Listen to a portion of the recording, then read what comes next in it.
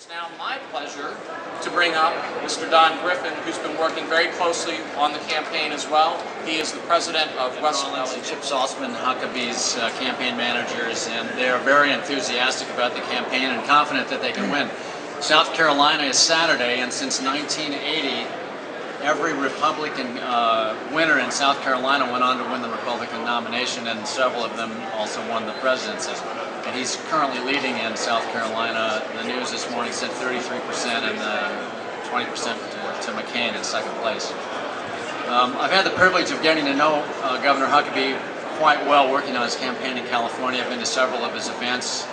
I might mention there's two events in Southern California on January 30th, one preceding and one following the final GOP debate before the Super Tuesday primaries. One in Newport Beach, one in Thousand Oaks, if anybody's interested in attending. Governor Huckabee is unbelievably passionate and enthusiastic about music performance, music in the arts, music education. His platform includes a commitment to put music education back into every school for every grade, for every pupil in the United States. And he's dead serious about doing it, and he would pull it off if he was to be elected president.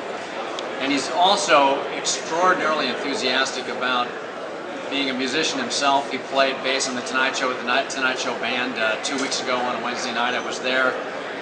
Leno asked him if he was good enough to play with the band, and he said not really, but I'd still like to. And he did a great job playing bass with the Tonight Show Band, and it was on every news network following the broadcast. He's very passionate even about the equipment that he plays and that we all sell. And I'm not just supporting him because of his support for music and music education. I actually found that out rather late in all the other things I found out about him. He's got a great platform on taxes, on immigration, on healthcare, on education, and it's just a big plus for our industry. Our industry should be enthusiastically supporting him because you know, through NAMM, when I was president of NAMM, and since then we've invested a lot of money doing research, connecting the study of music and music education with performing better on core subjects like math and science. And Huckabee is well aware of those correlations and the importance of music education, and he's very committed to furthering music education. So that's it for me. Henry Juskowitz would like to make some comments, President or CEO of Gibson Guitars.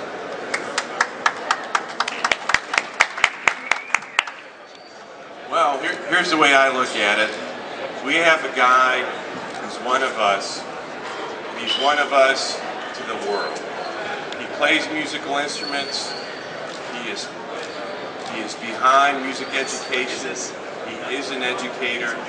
He reflects our industry and our belief, and I think he deserves our support.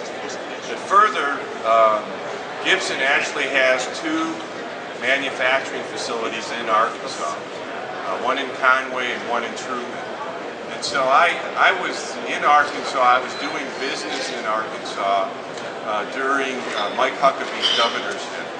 And I got to know him as a person.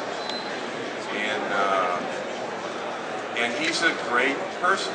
Frankly, I don't agree with all of his conservative beliefs. But at the same time, I do believe in him as a person and a man of compassion. And so that also gains my confidence and my endorsement. And finally, he's a Tobias endorsee. You know, and we got to support our endorsees, you know what I'm saying? So he really is a great guy. I've personally been with him. I've been backstage at rock concerts with him, and I've gotten to know him. I've met his family, and you know, sincerity is not a big thing in politics today. Here's one individual that actually is exactly what he seems. And anyway, thanks for listening.